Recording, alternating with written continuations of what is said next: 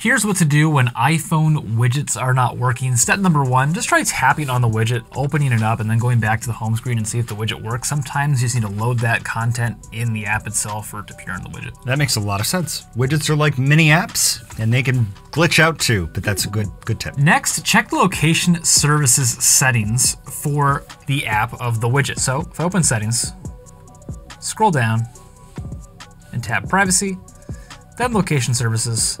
And so weather, for instance, if I tap on weather, you'll see here, while using the app or widgets.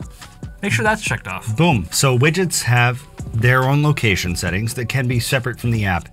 This is an interesting setting, so this might fix the problem. Let's go back to the home screen, swipe up, and I'm gonna swipe left to right. Here's what a broken widget might look like. TikTok, unable to load, but this is a legacy widget. So there might be a newer widget that will actually work on your iPhone. So we have to tap edit, customize, and then the red minus, and then remove. Tap done. And if I tap this plus up here, upper left-hand corner of the screen, scroll down. How about that? New TikTok widget. There you go. Let's see if that one works. Got a whole bunch of options too if I wanted to, but Neat. Let's go with the big one. Why not? Done. Boom. Look at that. That one's working. Right. So newer widgets might work, Yeah. even if older ones don't. Yeah. It's interesting right now. Widgets is kind of this hybrid where if you tap edit at the bottom, you can either add a new widget, new style, iOS 15 style, or you can go to the bottom, customize, and still add these legacy widgets, but we found they don't work as much. They don't work as well. All right, so next up, restart your iPhone. Sometimes widgets get a little clunky, maybe it's a minor software glitch.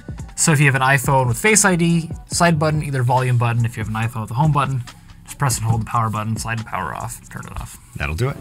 That'll do it. After restarting your iPhone, the widget still isn't working, delete it and set it up like new. So if I come back to the home screen here, if I just press and hold on the calendar widget, for example, and I tap remove widget, tap remove, now it's gone. I want to add that widget back, press and hold on the home screen, tap the plus button. Let's find calendar, oh, it's right there. Beautiful. Add widget. And let's try to make my home screen back the way it was. There we go. See if that works. Give it a fresh start.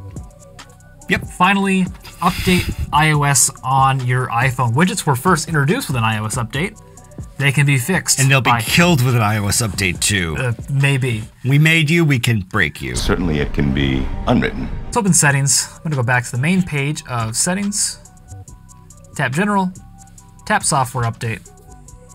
Tap download and install, or install now if an iOS update's available. Absolutely. And then remember to subscribe to our channel. Give this video a thumbs up and join this channel too. Yeah. Our channel members got early access to that iOS 15 battery tips video. Yeah.